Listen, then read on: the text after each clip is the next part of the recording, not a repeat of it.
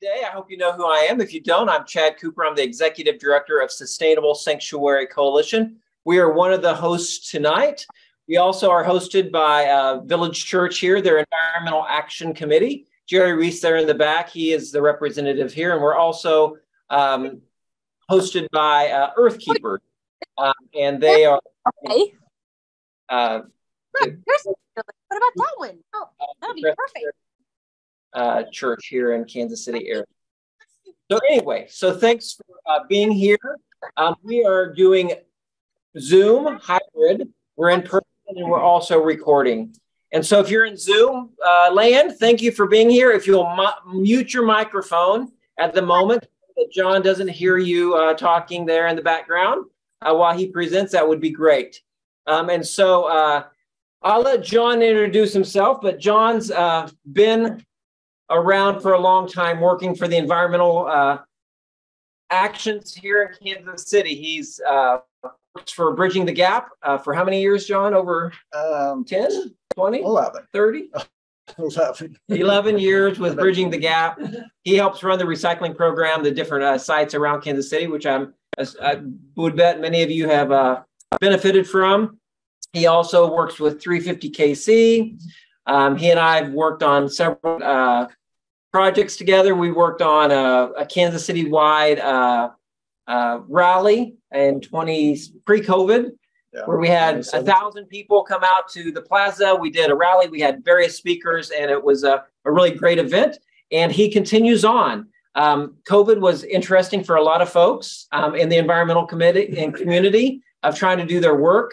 But John is still here. He is always here caring for the environment and being a voice of reason and pushing the edges of what we consider to be hopeful. And so, John, tell a little bit about yourself. I don't want to take any more time. I will turn it over to you. Let's give a round of applause to John Kurmann. Thank you, everyone, for showing up tonight here in person and everyone out there streaming in as well. If my voice tends to get it to a lower volume as we're talking, just tell me to raise it up because I do have a tendency to do that. As Chad mentioned, I do currently work for Bridging the Gap, but I should give you a disclaimer. I am not here on behalf of Bridging the Gap tonight. Do not ascribe any of my opinions that I expressed tonight to Bridging the Gap. I'm not saying people there wouldn't agree with me, but I'm not speaking for Bridging the Gap. I've been doing activism of one kind or another steadily for a good 29 years now. I know you're thinking, oh, he's too young for that, but good 29 years now. I've worked on various issues over the years: population growth, consumption growth, local and organic agriculture. I've been part of the Kansas City Food Circle. I've always been working for social change because at the deepest level, social change is what we need to get the big change, to get the changes we need with all our behaviors, all our systems, all our regulatory, all our economics. Mostly these days I work on climate in my activist life, but I do focus on recycling in my work with Bridging the Gap. So tonight we're going to talk about the recycling reset, why it's failing and what to do. The first thing I want to tell you is if you're here tonight because you wanted to hear about recycling, you've probably been overemphasizing recycling. You've probably been worrying too much about, can I recycle this and can I recycle that and what happens to it and all of these things. There's a number of reasons for that, but I want to give you a quote here because this quote really struck me when I heard it in an NPR news story back in April of 2021. The title of the story was, "Is Recycling Worth It Anymore?" Recycling, when it works, is a valuable way to preserve resources, but we overbelieve in it. That word, that expression, we overbelieve in it, really struck me because I thought it was a particularly telling way of expressing how we have dealt with the problem of waste in this country, which recycling was intended to address. But literally, recycling is the least we can do about our waste production in this country. It's the least. It's the first step up from just burying it in a hole in the ground. Well, I suppose you could say there's a lower step of just go throw it in a field, but no one in here and no one out there would do that, would you? So Americans have overbelieved in recycling, and I'd say there's two reasons for that, really. One, recycling is very visceral, because who among us does not every single day, at some point, at least once, find yourself with something in your hand that you don't want in your home anymore, and you have to decide what to do with it. It is literally, recycling is the part we literally hold in our hands, we literally touch. So it's very visceral, it's very salient as our participation in the waste system. What do we do with this? Do we put it in the recycling bin? Do we put it in the trash? What do we do? So it's visceral, but I also think at a deeper level, at a subconscious level, that Americans have put virtually all, Americans broadly speaking, have put virtually all our attention with regard to reducing waste on recycling. Because it asks the least of us. It requires the least change. At the most basic level, all it requires us to do is to throw it in the recycling bin instead of the trash bin.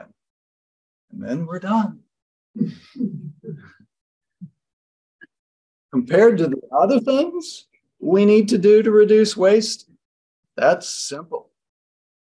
And honestly, I work at a drop-off recycling center, and I sometimes get the feeling from people who come in with something, they're determined to recycle it, particularly something like this stuff, that they're determined to recycle, that they're seeking, and I can use this term because I was raised Catholic, they're seeking a kind of absolution for their consumption.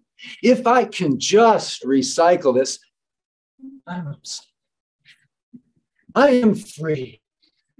I have done my duty. My soul is clear. But folks, there's a reason that recycling is the last of the three traditional R's. What are they? Reduce, reuse, recycle. Why is it the last? Because it has the least benefits. Why is that? The reason for that is that the impact of producing both the coffee that was in this cup and the cup and lid, most of the impact of doing that happened upstream before that ever touched your hand.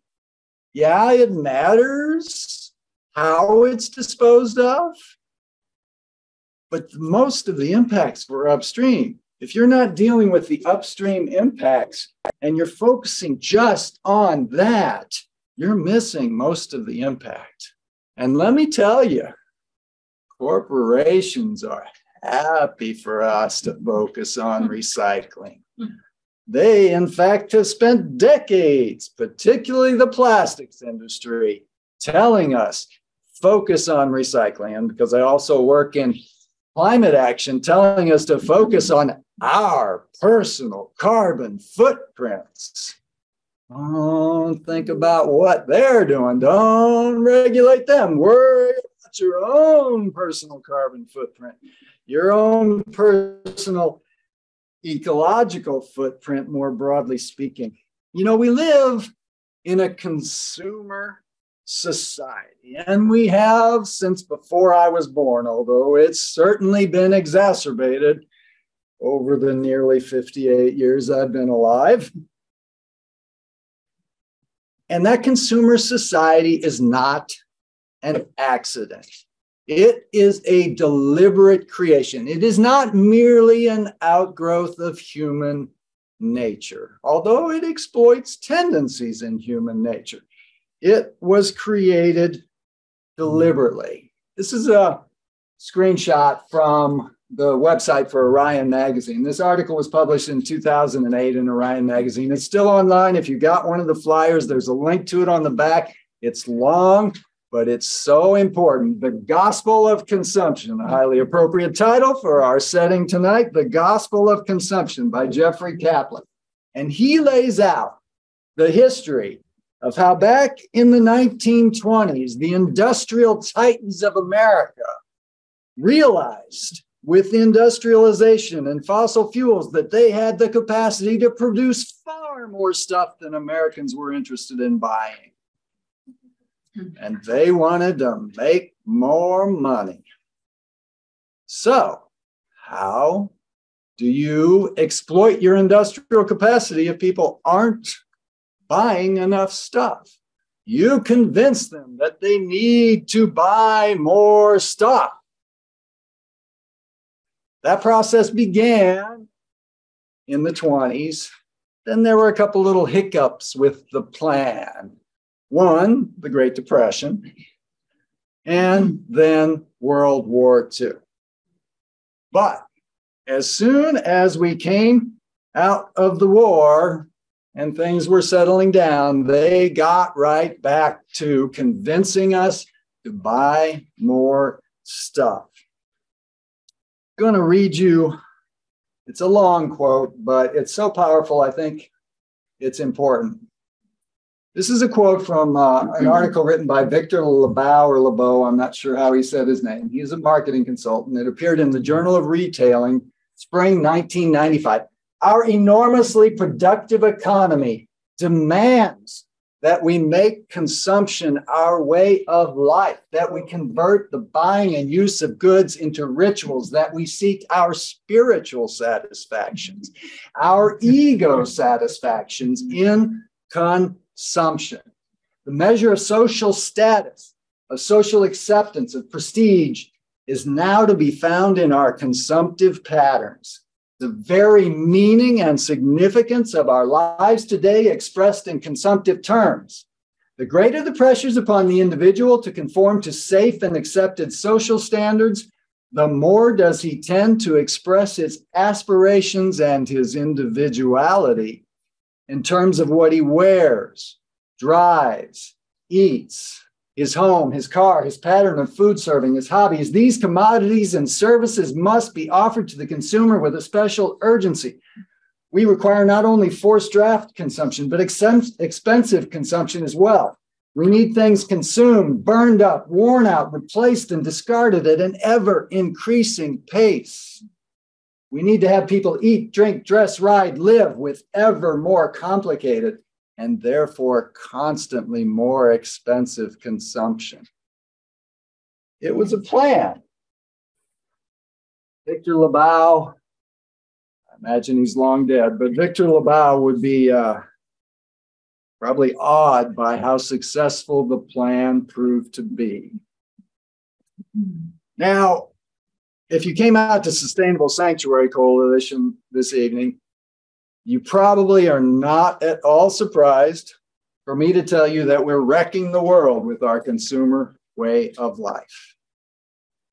This is an image from the Global Footprint Network. Every couple of years, they put out a report which calculates how much we are exceeding the Earth's capacity to sustain our population, essentially drawing down the inheritance we were given. So globally, at average consumption levels, we would need 1.75 Earths to sustain current consumption levels for the current population, both of which are growing. That's bad enough because we don't have an extra Earth. But if you look at the very top there actually are a few nations where the average footprint is higher, but they aren't nearly as big as the United States, which is still the third largest nation in the world. 5.1 Earths to sustain the average US consumption level for the entire world's population. Now, even if you think that's a great overstatement, a vast, let's say it's double reality, that still means 2.5 Earths. Anybody know where to find some extra earths? I don't. But the plan is to expand our consumer way of life to everyone, to all those in the so-called and condescendingly referred to developing world. Well, what does it mean to say they're developing? That means they're behind us and they really need to catch up and be like us, right? Because we're developed. That's the plan, is to expand this to the whole world. Now, not only are we wrecking the world, not only can that literally not happen, perpetual growth on a finite planet is by definition impossible. Not going to happen. But we're also wrecking ourselves. Whoop.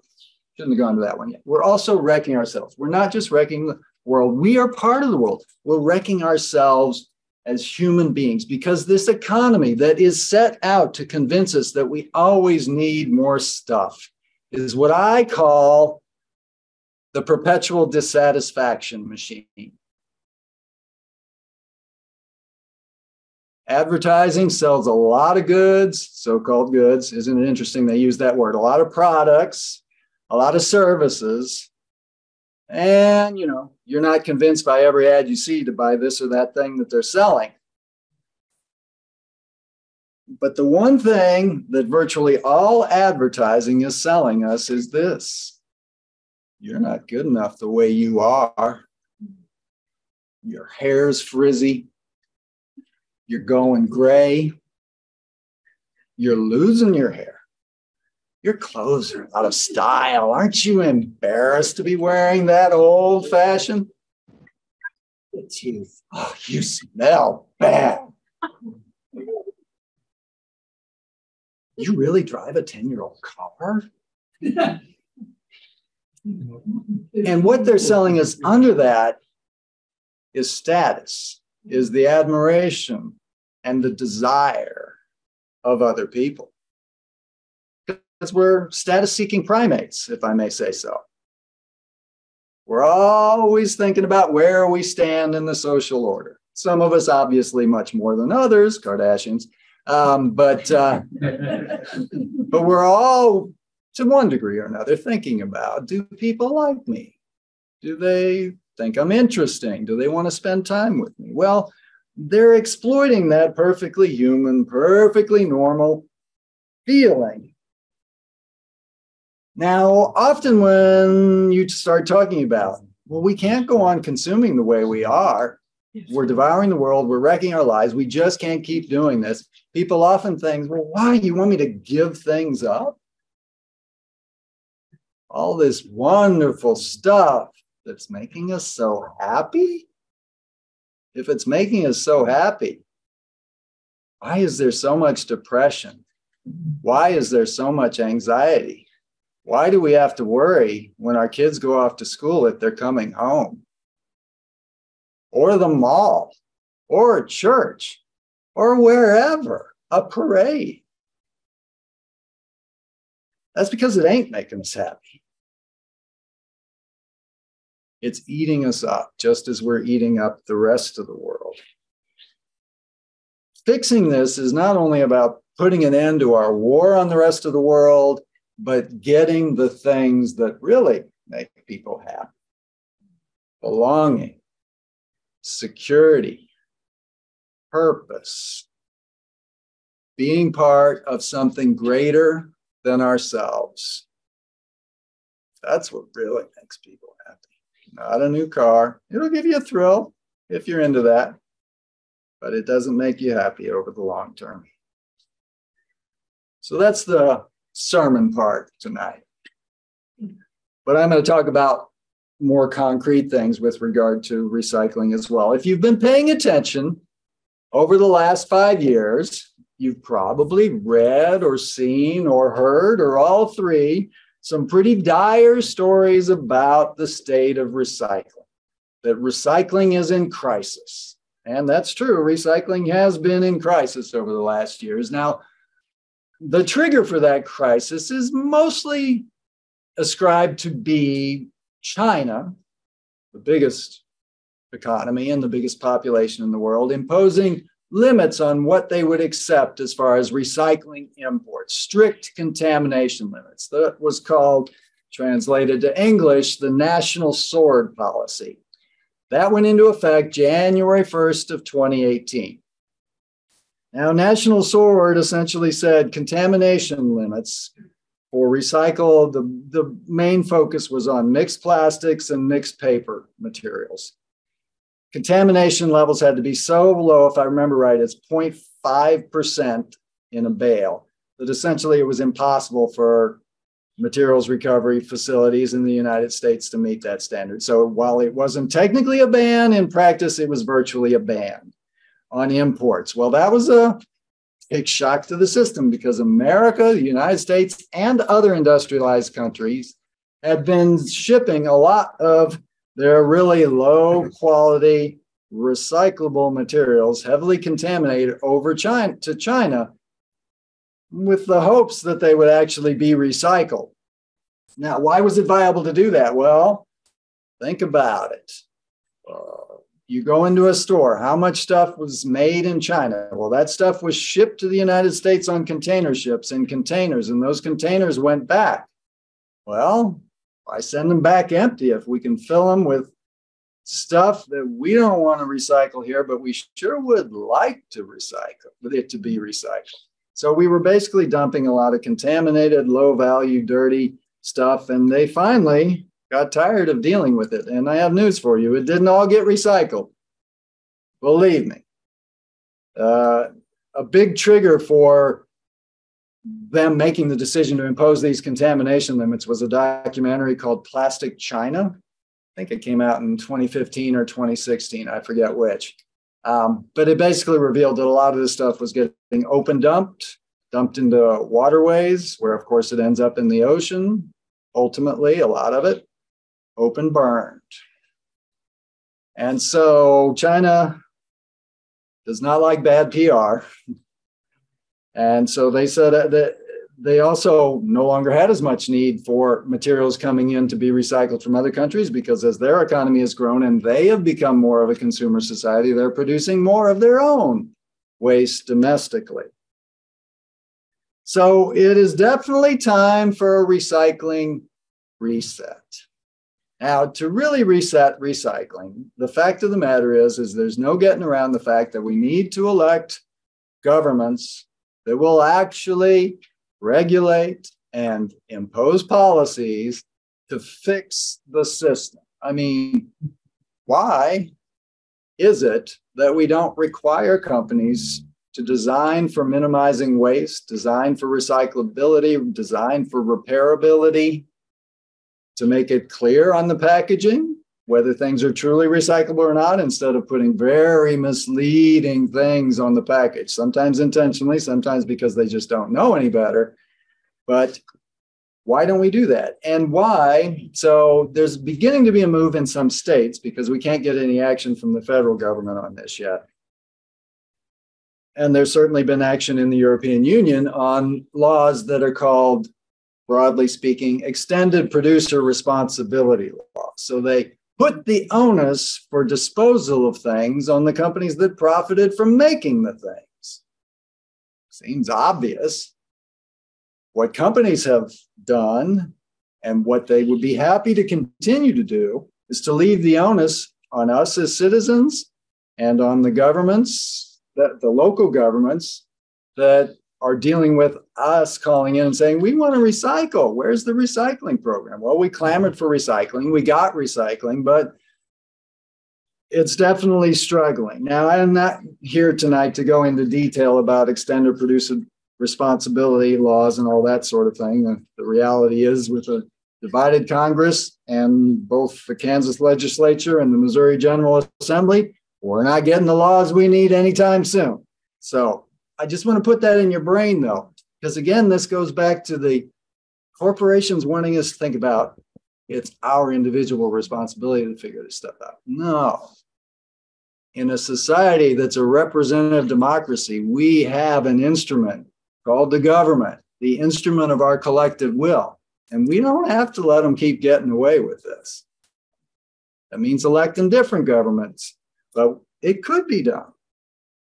Now, after all this talk about don't overemphasize recycling and don't lose sight of the bigger picture that what you recycle at home is not the end all and be all of what needs to be done. In fact, it's really a small fraction of it. It still does matter. Some of you are familiar with Project Drawdown, recycling is on the list of the climate solutions from Project Drawdown. I think it does rank fairly low. I'm not remembering the exact ranking in the potential impact. 60, ranked 60th. Is that just household recycling, or is that recycling more broad? Household recycling ranks 60th out of 80, I think, currently solutions for Project Drawdown. But it does still matter what we do with our waste because, and some of the original impetus for recycling was concern about landfills filling up. And that's a valid concern to some extent. You may have been paying attention to the news here in Kansas City lately. There's a company wanting to put a new landfill out in South KCMO. A lot of people are upset about that who happen to live where they want to put that landfill. Well, I don't blame them. Who wants to live near a landfill? But the reality is we keep producing so much waste. We are eventually, it's not going to happen imminently, but we are going to run out of space in the current Johnson County landfill and Sugar Creek landfill at some point. So we will need another landfill if we don't change. But more important than the burying stuff in the ground is we need recycling. So we don't have to keep cutting down forests the way we are. We don't have to keep mining so many minerals with all of the impacts that entails. We don't have to keep extracting so much oil and natural gas to make plastics. I mean, recycling does matter. Just don't put it above where it belongs because, the reality is, as I said earlier, virtually all of us, virtually every day will at least have one thing we need to dispose of. So it does matter to recycle, but you gotta recycle correctly, folks. Rule number 1, no wish cycling. Some of you have probably heard the term wish cycling, but if you haven't, what that refers to is that moment when you have the thing in your hand and you're standing there and you got your recycling bin and you got your trash bin and you're like, I don't know, but I sure would like for it to be recycled. So you toss it in the recycling bin. Don't ever do that. Never, ever, ever, ever, ever. Check your recycling provider's guidelines. If they don't say, yes, we take it, don't put it in the recycling bin. It is much better to put something that could have been recycling in the trash than to put something that can't be recycled in the recycling because you undermine recycling. Recycling is a blunt instrument, folks, the way it works, because the economics of it are marginal at best. There is no way we can pay armies of people to sort through all of the wish cycling that Americans have tossed into a bin and separate the good from the bad. It would never be economically viable that way. It is a blunt instrument, so no wish cycling. Check your provider guidelines. Now has gotten more complicated lately. Hopefully many of you, maybe all of you, have a copy of the recyclespot.org Recycle More, Recycle Better flyer, which was created to be a curbside recycling guide for the entire metro area. Unfortunately, it is outdated. It's in the process of being updated to reflect the new realities of recycling post-National Sword. In particular, what it says about plastics is going to change very, very significantly. All the details are not ironed out yet. So the flyer you have, and maybe we can get this sent out to people who are on Zoom some way or another. The flyer you have that I've handed out here provides some definite things that are going to have to change and some things that are still up in the air that I don't have answers to yet. Hopefully we can send out, once the final version is created by the Mid-America Regional Council's Solid Waste Management Division, we can get that new updated curbside recycling flyer out to everybody. But I have provided you some tips on the sheet you have there. Big changes are coming. Next rule, cleanliness counts.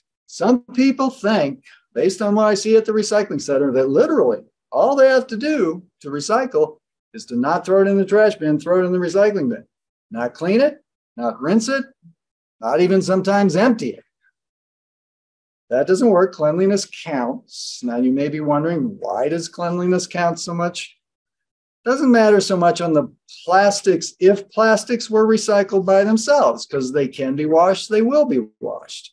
On metals, if they were recycled by themselves, when they melt that metal to recycle it, anything on it's going to burn off. But of course, if you're curbside recycling, or you live in an apartment complex or a condo or whatever, you're putting your recyclings in with paper products.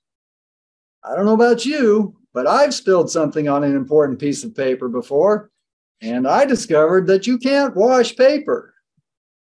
Anything that's on it is going to be in the recycled material. So all the other materials must be clean so the paper stays clean. We could get around that by having what's called a dual stream recycling. And there's been some talk about this, where one week they collect your plastics and your cans, the other week they collect your paper. That actually would be better in a lot of ways, but I don't know if it'll ever happen in Kansas City. But in the meantime, even at the recycling centers where we take things in separate bins, when they get processed at what's called the materials recovery facility. And there they come into contact with paper products. So if they're dirty, they're going to dirty the paper products. And there's some tolerance for that. Paper products don't have to be absolutely clean, but literally, if paper products get above a certain level of dirtiness, even if they were collected for recycling, they're just going to go to the landfill. That's just the reality of the system. So let's talk about that process, the materials recovery facility process, for a while. So we have two materials recovery facilities in the metro area. Waste Management operates one out in KCK near 435 and the river. And GFL, new to our area, bought out WCA, operates one out in Harrisonville. On the back of the flyer I gave you, there's a link to a Waste Management video on YouTube, which it's not a long video, but it shows you the basics of how it works at the Waste Management facility, and it basically works the same at GFL. It's the same kind of equipment. Shows you how things are actually processed there. Sometimes people come to the recycling center and say, is this stuff really getting recycling? I'm like, in my head, I'm like, I think I'm faking this? I ain't doing it for the money, believe me. It would be an awfully big and expensive and protracted fraud if we were faking recycling. Now, does that mean everything that goes into the materials recovery facility gets recycled? Of course not, because again, people are putting stuff in there that isn't recyclable, and they're putting stuff in there that's too dirty, and so on and so on. But we're doing our best to actually recycle it. So when stuff shows up at the materials recovery facility, all that stuff mixed together, the paper, the cans, the plastics, etc. Obviously, it can't all be recycled like that. So what happens at a materials recovery facility is not recycling. It's processing, separation of the materials, getting them into a form that can be sold to other companies to actually recycle them. They begin that process by running the stuff down a conveyor belt. Most of the process is automated because, again, if you had to pay people to do all the work, it would never be economically viable. So they run it down a conveyor belt, and it begins with workers standing on each side, and they pluck out anything that's going to tangle in the machinery, like plastic film. If you were putting any plastic film, plastic shopping bags, bread wrappers, air pillows, those things that come in the online shipping, bubble wraps, any plastic film, anything that will wrap around your arm, you are causing a problem at the materials recovery facility because that stuff tangles up in the machinery. They have to typically shut down the line a few to several times a day. Workers have to climb inside, and you can see this in the video that I have the link to on the sheet, and cut that stuff out or it's going to jam up the machinery. They pluck out things that are rigid things that are going to jam the machinery. They pluck out things that are going to pose a hazard to workers, like propane tanks and stuff like that. People put crazy things. People regularly, bowling balls show up in materials recovery facilities. All kinds of crazy things go into recycling bins. They pluck out the larger things that aren't accepted for recycling. The next step in the process is a screening to screen out small contamination. Stuff that got into the recycling either intentionally or by accident that isn't actually recyclable, like food, dirt. We have in Kansas City, Missouri, we're changing, but currently most people still have open top totes. So You set that out on a windy day and all kinds of things can end up in the recycling. But we are changing to carts. Broken glass. The side effect of that is anything small, and by small, I mean anything smaller than a tennis ball, even if it's technically a material that's accepted for recycling, gets screened out along with the contamination and will not be recycled. So there's no point in putting anything smaller than a tennis ball in your recycling. It won't be recycled, even if it is technically a material that's accepted for recycling, because they got to get the contamination out of there. And unfortunately, it takes stuff that hypothetically could have been recycled.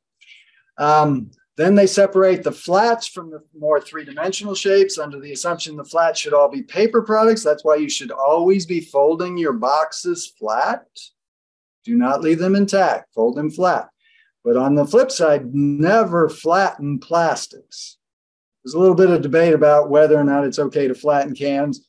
My understanding is you can flatten cans. They used to not want you to flatten cans. But never flatten your plastics, because the different plastics, as designated by the numbers in the triangles, have to be separated. That's done by an optical sorting machine. If things have been smashed, it may not work. It may not actually get separated if you flatten your plastics. So they use a magnet to pull out the ferrous materials like the steel cans. They use an eddy current to pull out the aluminum cans and aluminum foil, as long as it's in a ball bigger than a tennis ball. Otherwise, it was screened out at the beginning of the process. Aluminum pans, the disposable pie pans and that kind of thing, those can go in your recycling too. The plastics get separated. They detect different properties in the different kinds of plastic, use jets of air to push them into different chutes. And then what comes out the end, unfortunately, a fair amount of what comes out the end ends up going to the landfill because, again, stuff got in there that wasn't actually recyclable. So there has been one real positive development within the last several years as far as helping us to recycle, getting information about how to recycle, where it's most beneficial, right on the packaging of the product that you buy. These are called how to recycle labels. Unfortunately, it's a voluntary system. Companies have to choose to join the system. They have to pay to be part of the system. Not every company does, unsurprisingly, but they are showing up on more and more products. Sadly, there's no, or at least not a very large minimum size requirement for them, so they sometimes can be very small. But if you aren't already noticing how to recycle labels on products you buy, look for them. There's actually multiple labels. There's the widely recyclable label, which means basically any place in the United States that recycles it all should accept it. There's the sometimes recyclable, so it depends on where you live. You have to check your local provider's guidelines. There's not yet recyclable with the line through it. I've had people tell me, but it says it's recyclable. They just don't want to see the line. They want it to be recycled. It has a recycling symbol. It's fine for it. And then store drop-off. That's for plastic film, like the plastic shopping bags, the dry cleaner bags, that kind of thing. When it goes to the store, do they do anything other than put it in the landfill? Is it any different? Want to hear the truth from me? Some of that gets recycled. Do I believe it all gets recycled? No, I do not. So it's just illegal. It probably depends on the company. I don't want to take a lot of questions right now. There will be some time for questions afterwards. But I'll be honest, I don't think there's enough of a market even for all the plastic film that people are taking to stores, much less the vastly larger volume of plastic film that people generate as waste that never gets taken to a store. But some of it does get recycled. So sometimes a product will have multiple things because it has multiple, like this was probably for some frozen entree or something. So it had a paper box with a plastic bowl that held the food that had plastic film on it. So it gives you directions for each component, etc.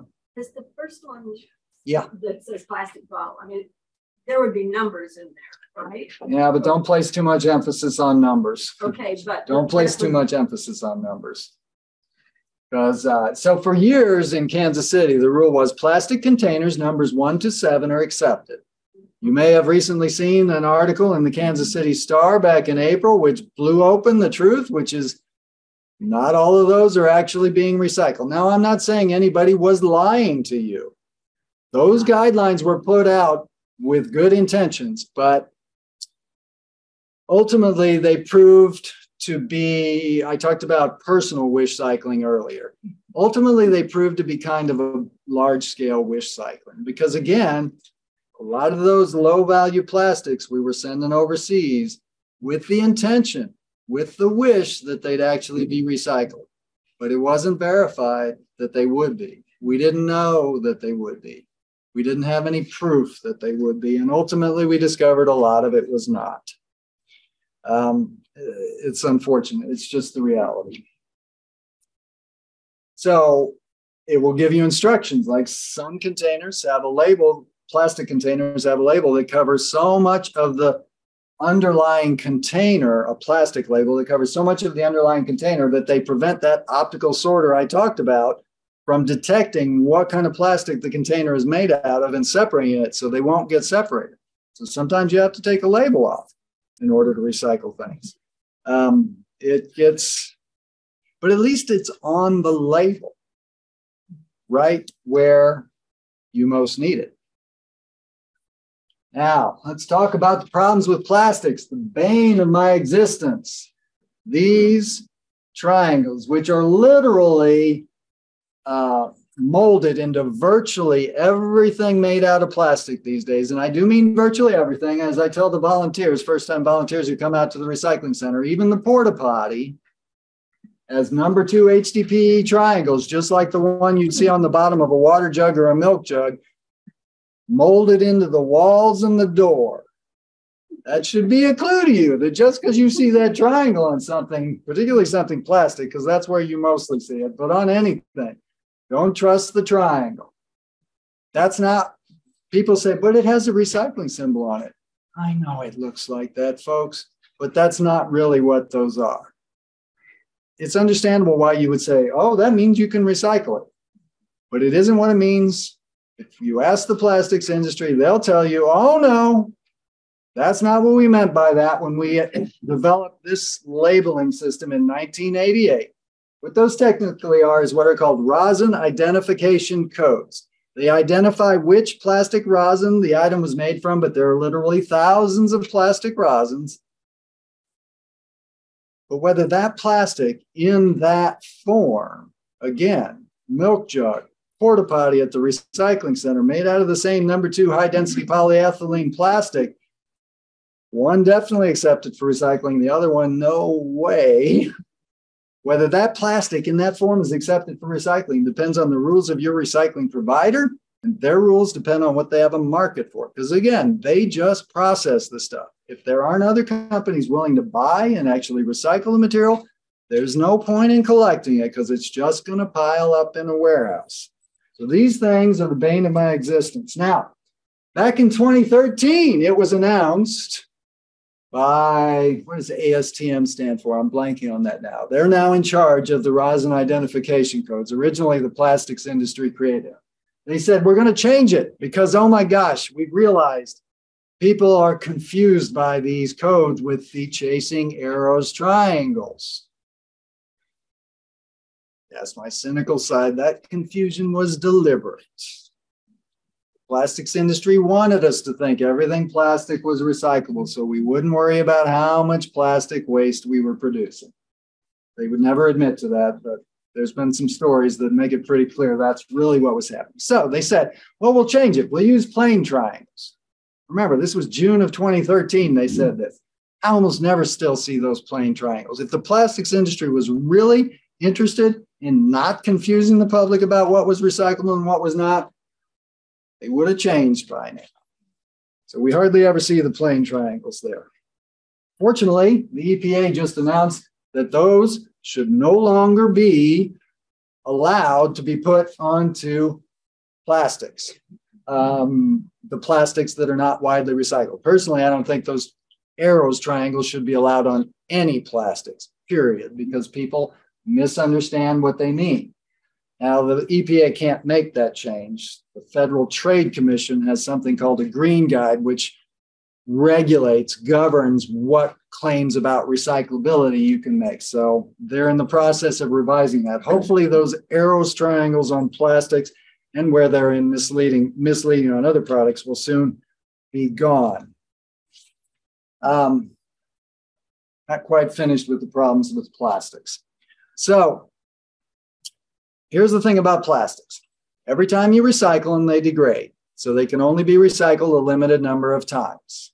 Unlike metals and glass, which can be recycled perpetually, no degradation over time. Paper products also do degrade each time you recycle them, but they don't come with all of the pollution downsides that plastics do. So when you recycle plastics, there's also loss in the process. So you don't get the same amount of plastic out of the end of the recycling process to use to make something that went into the process. A study by Beyond Plastics estimated that with PET plastic bottles, like a water bottle or a soda bottle, there's a 30% loss. So you lose 30% just because of the way the mechanical recycling process works. But wait, it gets worse. Okay.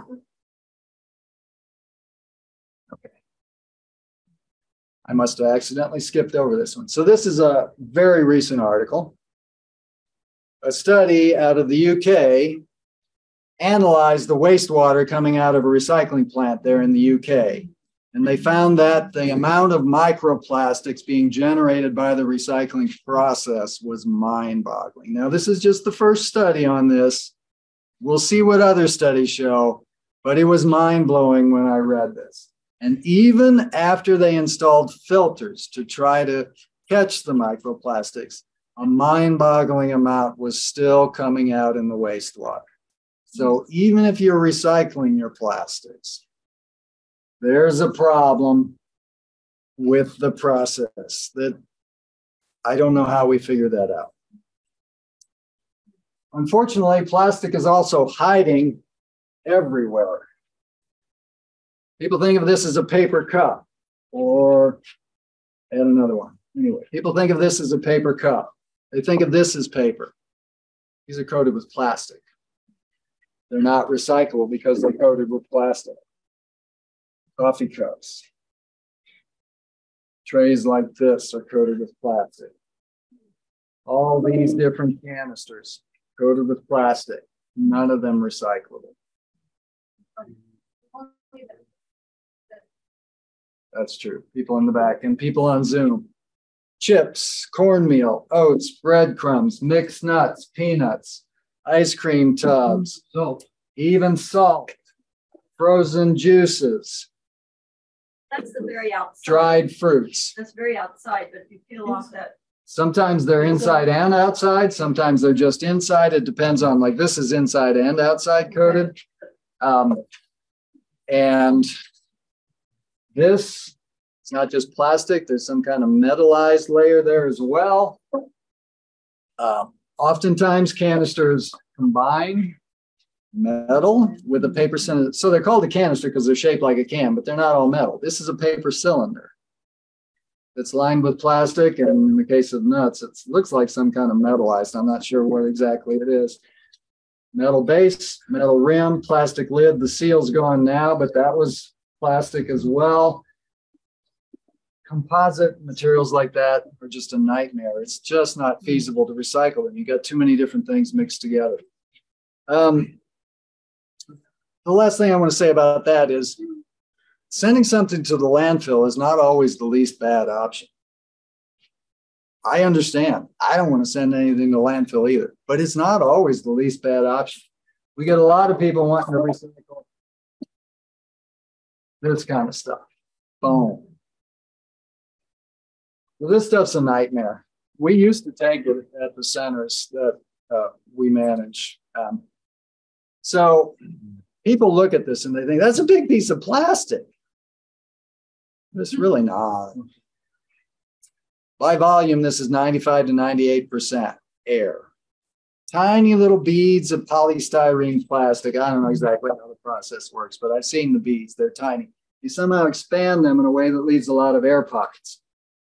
Why? Because it cushions. That's why it's used in packaging, and it insulates, which is why it's used in coolers or cups or takeout containers. It insulates. So by the time you squeeze the air out of it, think about what the 2 to 5% of this volume would be. That's all the actual plastic. So to collect it for recycling, you've got to have a huge container to store it in. But by the time you squeeze the air out of it in a process called densification, you hardly have any plastic to recycle. Wait, it's worse. The companies that make foam only want to recycle it if it's perfectly, absolutely clean. Because guess what? The industry standard is white, bright white. How do you maintain cleanliness, particularly if you were trying to collect it mixed with other materials? In a material that's porous, it has a porous surface. It's so if you want to recycle foam, you can drive it to a foam factory over in Kansas City, Kansas. This kind of foam, not food, not this kind of foam. They wouldn't take that, but block foam like this. You could, but is it worth it to burn the gas to go over there? Or even in your electric car to recycle what amounts to a very little bit of plastic? It's just not recyclable in any feasible fashion, in my opinion. Now, if you really want to focus on recycling, don't worry as much as you probably are about your packaging waste. Because again, most of the impacts of whatever you bought in that packaging and the packaging occurred upstream, not if you put it in the landfill. Worry less about your packaging waste and go to next level recycling. Focus on recycling the things that are more important. Rechargeable batteries, those have very valuable and toxic heavy metals in them. They should always be recycled. Single-use batteries are a lot more marginal for recycling, which is why it's hard to find some place to take them other than a household hazardous waste center. Electronics, make sure you're recycling all your electronics and your appliances. And I mean, there's a place near the 18th and Vine Historic District called Midwest Recycling Center that takes virtually everything that runs off a battery or a cord, so not just electronics, but almost anything electrical. I mean, they'll take an old hairdryer. They'll take an old vacuum cleaner. They'll take an old electric lawn equipment, a weed whacker or something like that. Metals, again, remember I said metals can be recycled perpetually with no degradation. We shouldn't be sending any metal to the landfill. Save up your metal. Periodically take it to a drop-off recycling center. We have scrap metal bins at 2 of the recycling centers we operate for Bridging the Gap. Overland Park has a scrap metal bin at its drop-off recycling center. They operate as a city. And there's obviously scrap metal companies around the area too. Make sure you're recycling your fluorescents, your compact fluorescent light bulbs, fluorescent tubes, fluorescent rings. Don't ever put those in the trash. It's tiny, it's a small amount, but they contain mercury vapor. If you don't already know, it's a neurotoxin. You don't want those breaking and releasing that mercury into the air where somebody's going to breathe it in. And then there's your other waste that's not I went the wrong way. Other waste that's not technically recycling, but needs to be disposed of properly. Food waste, if you aren't yet composting. The amount of food waste in this country is just mind-boggling to me. It's estimated that somewhere in the range of 30 to 40% of all the food produced in this country goes to waste at some point along in the process. Now, obviously, not all that happens in homes.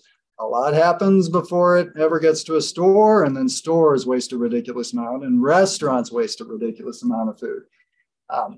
But it's important. And it's important for a couple of reasons. Hopefully, even we, me and my wife, do unfortunately let food spoil on occasion before we eat it. We try not to, but we do occasionally. But hopefully, mostly what you have to compost is the scraps, the vegetable peels, the apple cores, that kind of thing. But all that stuff needs to be composted for a couple of reasons. One, if it goes into a landfill and anaerobically decomposes, it produces methane, which is a much more potent greenhouse gas than carbon dioxide, 86 times roughly as potent over a 20-year time frame. So we don't need to be putting that stuff in a landfill for that reason. And 2, it contains valuable nutrients that should be going back into farmland to keep feeding the soil. So if you aren't composting yet, you may not be able to compost at home. There are composting services now, several companies in the area. Some will pick up from your house. Some you have to take to a drop-off point. I'm not here to endorse any particular company. Make sure you're properly disposing of your household hazardous waste. your old insecticides and herbicides, your corrosive cleaning products, drain opening products, paints, almost anything that says danger, poison, corrosive on the label should go to a household hazardous waste facility, not be poured down a drain and not sent to the landfill. One exception on that, bleach bottles for, I don't know, they often will say danger, corrosive on them. You don't have to take your bleach to there. You probably used it all up anyway, but make sure that this other waste is getting properly handled. I am probably, let's see, we started a little late, but I'm still almost an hour in. So I should probably, I'm just going to give you one quiz, see if you've been paying attention tonight. So you don't always have a choice about how things you buy are packaged, but in some cases you do. If you are faced with this choice, which is better? Oh, you have been paying attention. Yes, you're absolutely right, because the aluminum can be recycled perpetually. It's very energy intensive to make first use aluminum, but it is eminently recyclable. Yeah, there is a plastic lining in it that burns off when they melt the can. It has to have a plastic lining because aluminum is reactive, and you would not like the way your Coke tasted if they didn't.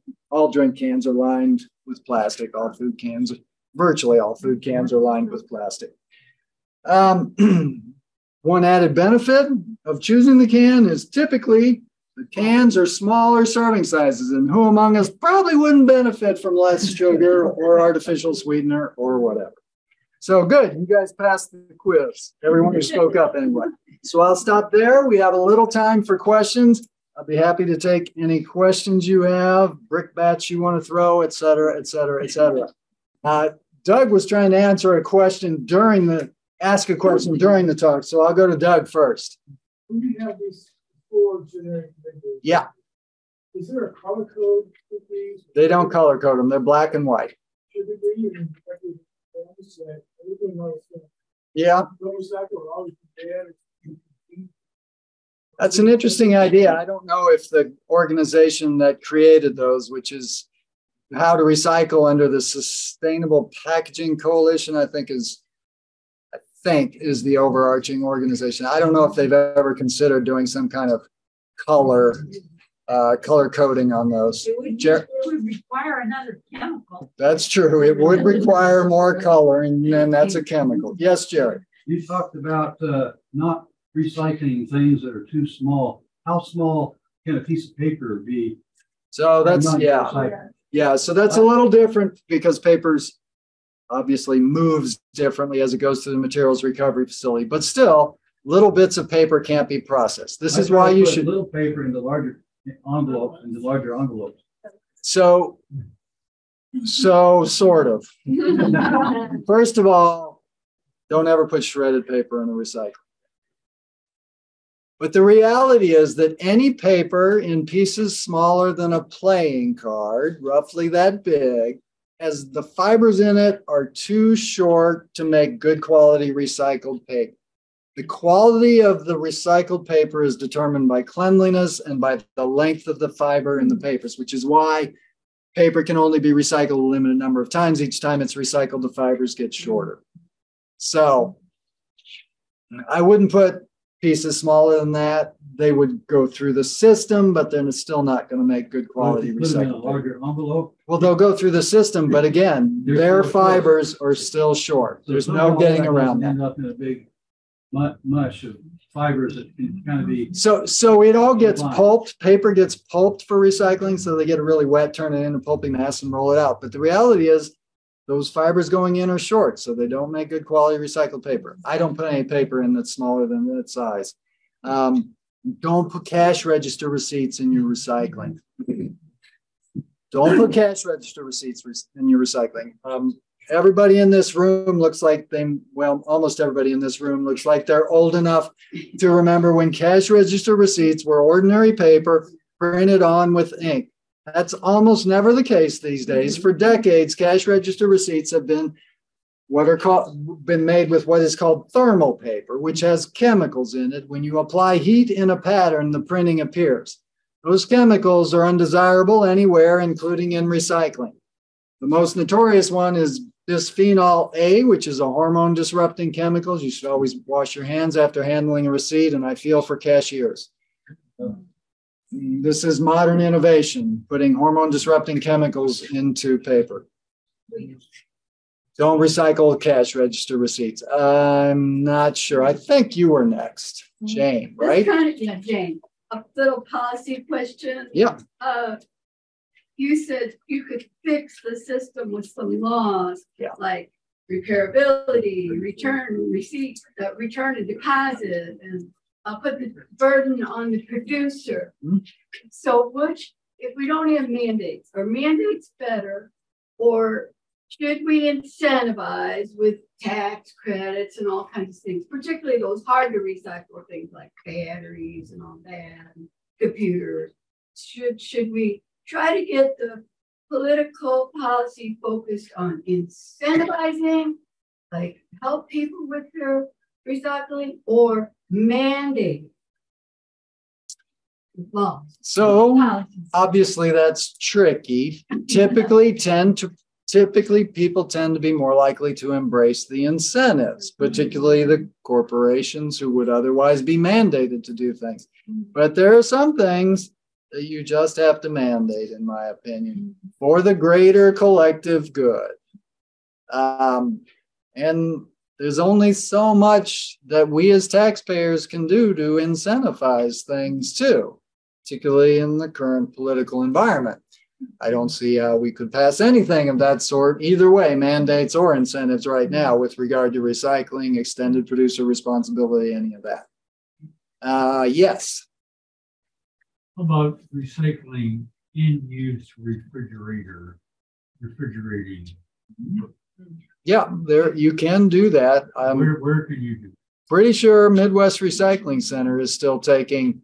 Now, for free-on containing items, they do charge a fee. Most things they take for no charge.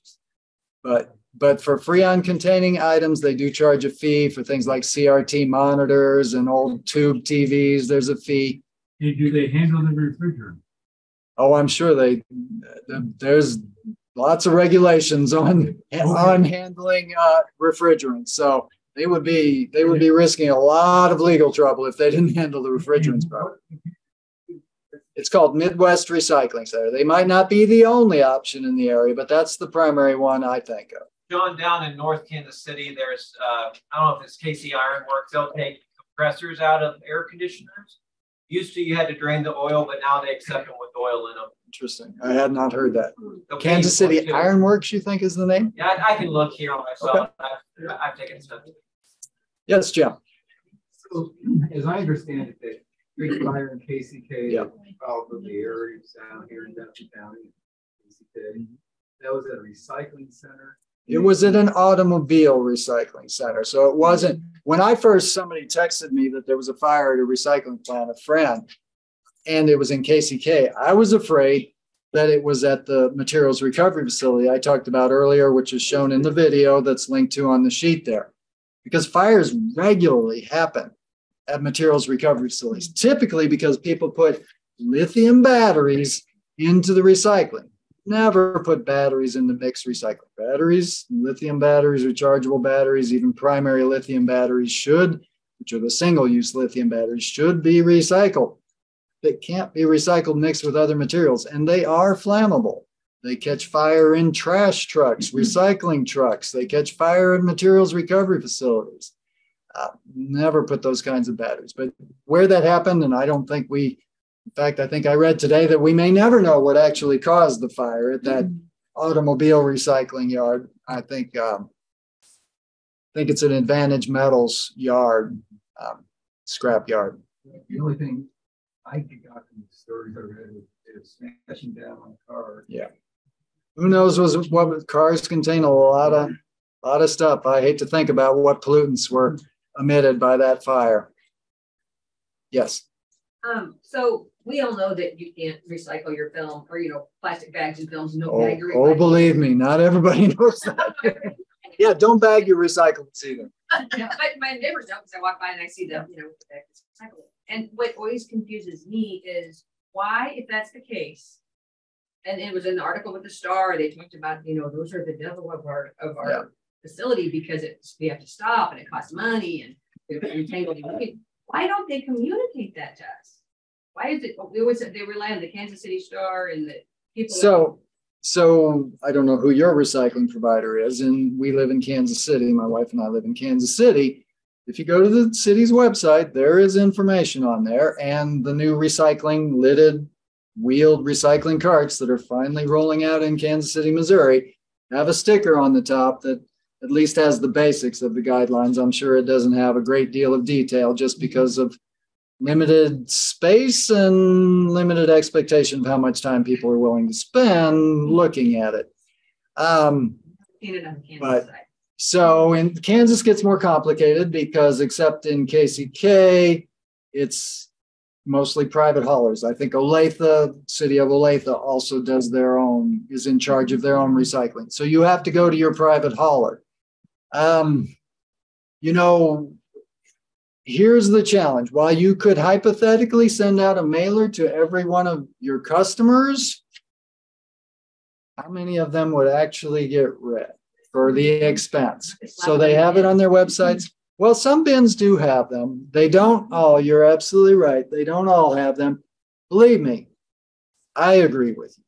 I think they should be much more proactive than they have been. And this metro-wide curbside recycling flyer that is in the process of being revised by the Mid-America Regional Council will be that kind of tool when it's ready. But it's not ready yet. I would have loved to have been able to bring you copies of it tonight, but it's not ready yet. How does it get? Well, it's through. So it's on the recyclespot.org website when it's ready. So I hear you. I hear you.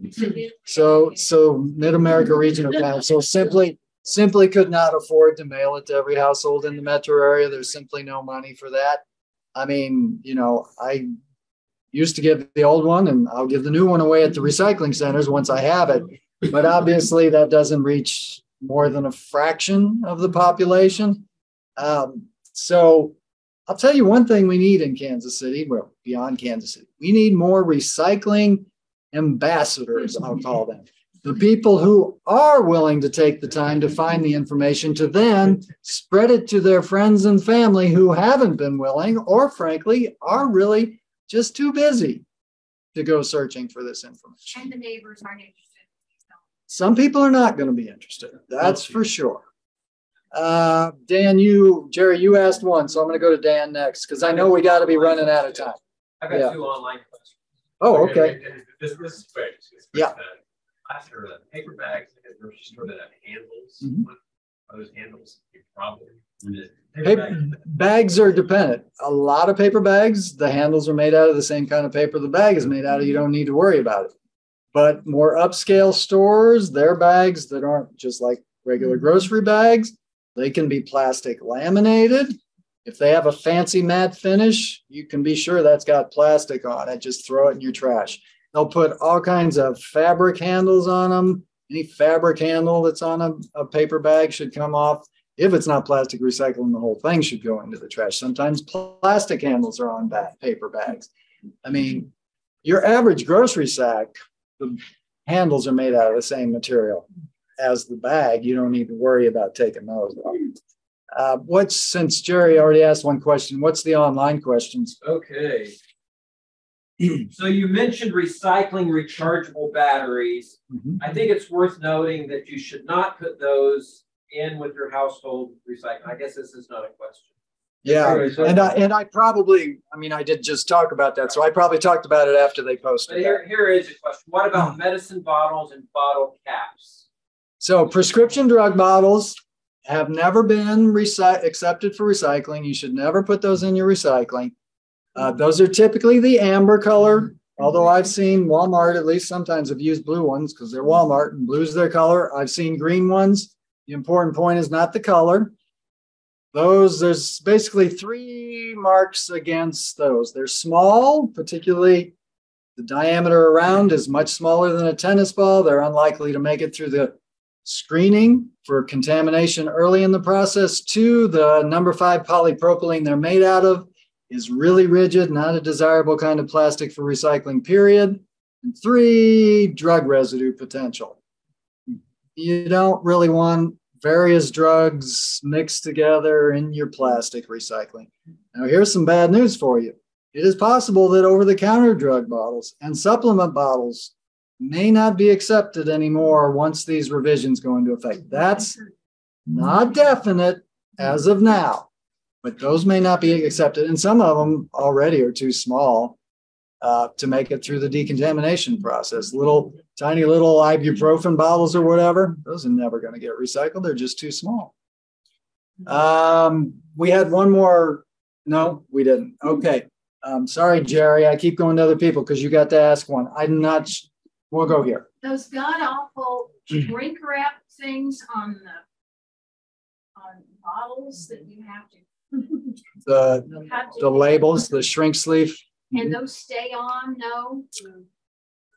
So there are a few companies that have adopted a compatible label that doesn't need to come off. But the only way you can know if what you buy is from one of those companies is if one is a company that has adopted the how to recycle labeling system, and 2, it does not tell you take the label off. I don't remember whether this photo showed it that way or not. So this one you would have to take off. That one with that symbol you would not have to take off because it doesn't tell you to take the label off. Now, it used to be that a lot of these in the industry, there's a little lingo for you. This is called a full body shrink sleeve. And it's really annoying because they have multiplied, proliferated maddeningly on products.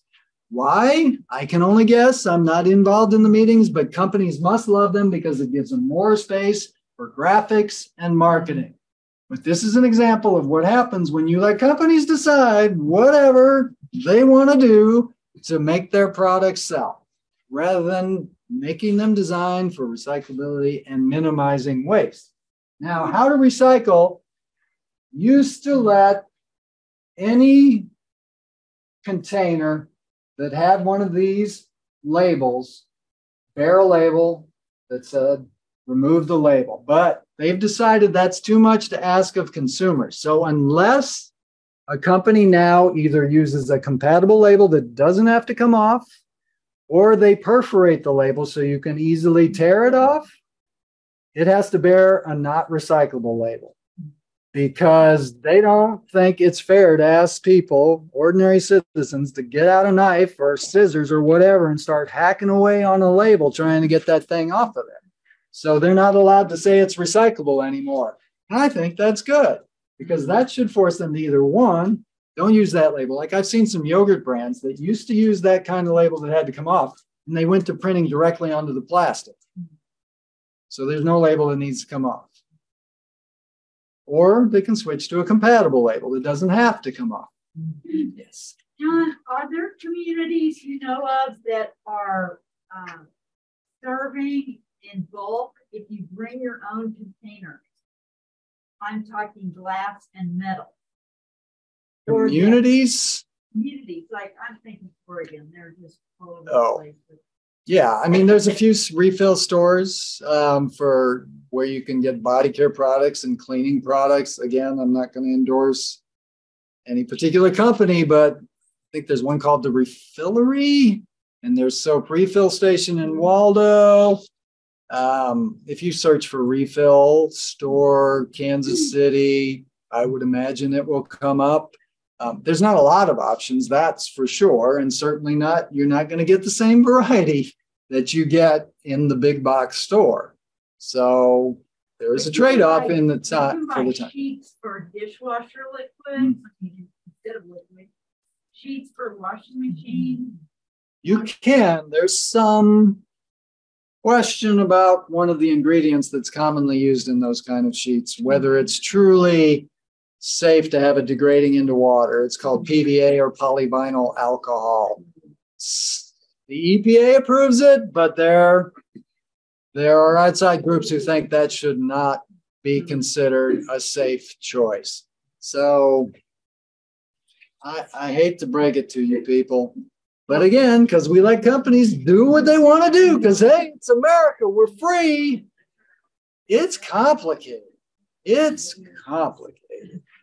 Sorry, Jerry, there's always new people that haven't asked yet. Yes. The milk carton. Yeah. You mentioned if they are recycled. They are accepted for recycling, yes. What happens to them? Well, so again, that's a composite material. So I didn't bring any of those, did I? So think of the kind of paper, you think of it as paper milk carton that's refrigerated. It has the gable top, the pinch closure at the top. So people think of those as paper. Of course, if they were actually just paper, your milk would never make it to the store or home with you. They would just soak through. They're coated with plastic inside and out. Normally, that would not be accepted for recycling because of the plastic on it. But, and I talk about this on the sheet, the companies that make the cartons, not the products in the cartons, but the cartons, didn't want people to say, I'm not going to buy that. I won't be able to recycle it. So they have subsidized setting up recycling for their cartons, but only their cartons. Now, in some cases, they do go to the trouble of separating the paper and the plastic. I'm sure the plastic just goes to the landfill. It's going to be too low value. And the paper gets turned into something low grade. The one thing I've heard of that they just use the whole carton, and it's not just the gable top cartons. There's also the aseptic cartons, which are box shaped, and dairy-free beverages and soups and broths and stocks and things are sold in. Those are also accepted for recycling. The one thing I've heard of that some of those are made into intact without the separation is a kind of wall board. How much? Is there nearly enough demand for that kind of wall board for all the cartons that Americans put out as waste? I can't imagine. So other things would have to be figured out to do with those cartons. I'll be honest. That's another thing where, yeah, they're accepted, but am I highly confident all that are accepted are being recycled? I am not highly confident of that, just because the nature of the material is problematic to deal with, because you got paper and plastic, and in the case of the aseptic cartons, 2 layers of plastic, paper, and aluminum. That's why you don't have to they don't have to be refrigerated until you open them. It's just problematic when materials are bonded together like that to recycle. Yes, Chad. Let's do one more question and then we'll. All right, Jerry. Oh, Quick one. Yeah. Did you say earlier that if you took a sack of newspapers and put them in the paper sack, they wouldn't get recycled because you couldn't see what's inside of them? No, that's not how paper recycling works. Putting stuff inside of an open paper sack is not a big deal. It's better to put everything in loose. Never put anything in a plastic sack. Yeah. Okay. If a plastic bag with stuff in it shows up in the materials recovery facility, they're going to send that right to the landfill, folks. They do not have time to open that up and try and deal with whatever might be hiding inside. And believe me, you can't imagine what might be hiding inside. Don't think too much about it. They're not going to do that. The line, it's a blunt instrument. That line you'll see in the video. If you go to YouTube and watch the video, I put the link to on the page. That line moves fast. It has to for recycling to be economically viable, unless we make companies pay for the recycling process, which some states, New York, I believe, and California, and maybe some others, are moving towards requiring companies to pay municipalities. And there's been federal legislation posed along those lines, but yeah, we can't even lift the debt ceiling without, don't get me on that soapbox. So I know there probably are more questions now, and more questions will come up after you leave, on the drive home, while you're taking a shower, whatever. My email address is on the sheet as well. I may regret this, but you can send me your questions. Well, once again, thank you all for coming out. This was our first time to do hybrid, where we're in person and by Zoom, and I think it worked okay. I may try to find some other folks to recruit to help, run the chat board and all that as we get more into it. But we've got a few more minutes for you to mingle a little bit, but thanks for coming out, and we'll see you next month. Thanks. Thanks, John.